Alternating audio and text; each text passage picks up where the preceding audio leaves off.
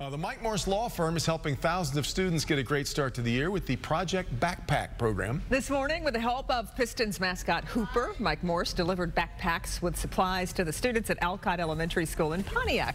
This is the 5th year Project Backpack has helped get underserved students the supplies they need to help them be successful.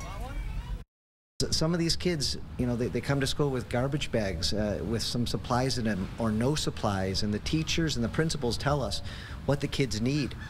So we've been tweaking the backpacks to make sure the kids have exactly what they need to start the school year off right and to level the playing field, because some kids do have supplies and some kids don't. The day-long drive also included stops in Hamtramck, Roseville, Oak Park, and Port Huron school districts.